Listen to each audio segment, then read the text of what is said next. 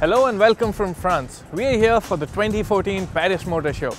Yes, this is of course one of the biggest, grandest and most significant events on the automotive calendar.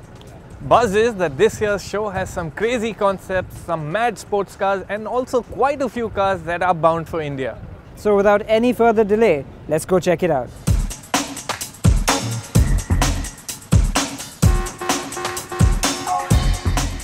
Let's start with home favourite Renault, which had a massive display. Now Renault's big unveil at the Paris Motor Show this year was of the new Espace. Now the Espace is not a name Indians will be familiar with, but this is the car that started the MPV segment a few decades back. In the latest form, it's 250 kgs lighter than the older version and also 20% more fuel efficient. Now it's not headed to India, but there will be a Renault MPV that's headed our way. It's called the Lodgy and you'll see it on our roads sometime very soon. Don't be confused by the Dacia badge on the bonnet of this one, because in India it will be sold as the Renault Lodgy. To give you a very short introduction, it's a 7-seat MPV that's quite a bit larger than the Ertiga and the Mobilio. That means it should be more spacious as well. It's got 7 seats, it will come with a 1.5-litre diesel engine, and given Indian buyers' newfound love affair with MPVs, this could just be Renault's next big hit after the Duster. From just across the English Channel, there was Mini, which had an all-new version of its iconic hatchback. Now Mini may be a niche player in the Indian car market, but this car really has the potential to boost sales. Why so? The answer lies in the 2 doors in the back. This is the new 5-door Mini. To give you a brief, it's about 16 centimeters longer than the 3-door car and 8 centimeters of which goes into the wheelbase.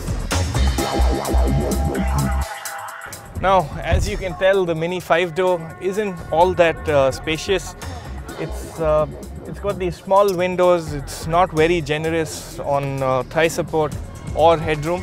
So it's probably a place best for small children in the back. And but if you have to really think about it, this is a way to share the Mini go-kart experience with a few more people.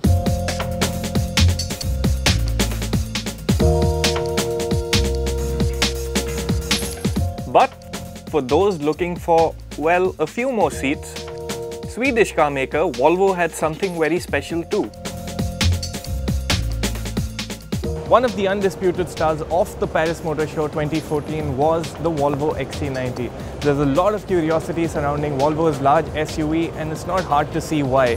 It looks very nice, it carries Volvo's latest design language very well.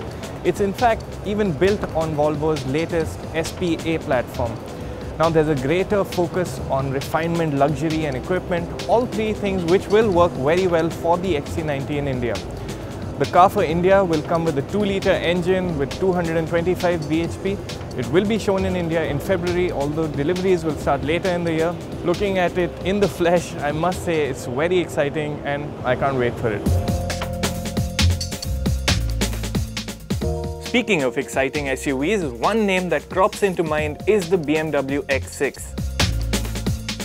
There's a new one now and it was there at the Paris Motor Show too. Now when the original BMW X6 came out, there were a lot of people in the world who said there's no real place for part SUV and part coupe. Well, did BMW and the X6 prove the world wrong? The car from SUV has gone on to become a massive seller across the world, and even in India it's been doing quite well. Well, this is the latest generation of the car. It retains the classic part SUV, part coupe profile, and it looks rather smashing in the flesh. It's got that fused look that we've seen earlier on the X5, and the good news is that it's coming to India, and it's coming rather soon. The 3-litre diesel will be the mainstay of the X6 in the Indian range, but there could be the 4.4-litre twin turbo as well. But the XC90 and X6 weren't the only SUVs at Paris. SsangYong also showed off 2 compact SUV concepts that give us an idea of what's to come in the not too distant future. SsangYong has become quite a household name in India thanks to the Mahindra connection and of course the Rexton. However, overseas the company has a number of other products in their model range, such as the Corando, which is a smaller SUV.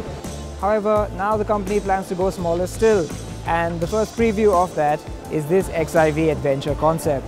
There actually have been a few more concepts that preview this in the past, but this is the closest one to production we've seen yet. The production car will be about 4.2 meters long, which is about the same size as the Renault Duster, and we think that will be its competition when it goes into production. While the new SsangYong is almost a certainty for India, what's still unclear is if Maruti will bring in Suzuki's latest SUV. Now you may not recognize the look of this car, but I'm pretty sure you'll recognize the name. It is Suzuki's new Vitara, and the fact that there isn't the word Grand in its name is a very crucial factor. You see, this is a lot smaller than the old Grand Vitara that we knew in India, and that car, well, in both its guises, didn't really taste a whole lot of success. This new car is about the size of a Renault Duster or a Nissan Terrano, and it's likely to be powered by the company's 1.6-litre petrol and diesel engines, along with its well-renowned 4x4 system called All Grip. Now this car is not a priority for India, but if Maruti Suzuki decides to bring it down, it'll be interesting to see if it will be third time lucky for the Vitara in India.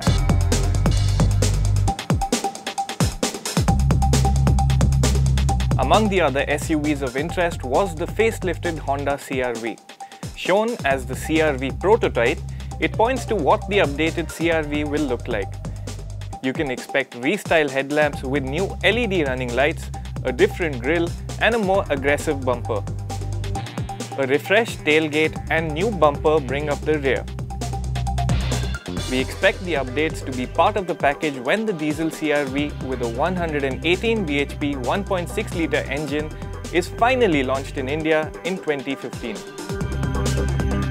Meanwhile, amidst all the Euro-specific metal at the Volkswagen stand, one car did catch our eye, and it will definitely be coming to India. Behind me is the new Volkswagen Passat, and yes, it does look a bit familiar, and that's no coincidence. This car is aiming to move even more upmarket than the current model. That means it will cost even more than the already expensive last generation Passat. But then it will also pack in a lot more luxury and technology. There's adaptive LED headlamps, the dials have been replaced by a screen, and there's also a whole lot of new driving aids as well. It's certainly enough to worry BMW, Audi and Mercedes. The car will be powered once again by a 2-litre diesel engine, but this time there is the option of a 240 bhp odd twin-turbo version. Let's hope Volkswagen brings that one to India. We are only halfway through our list of the most exciting cars from the show floor.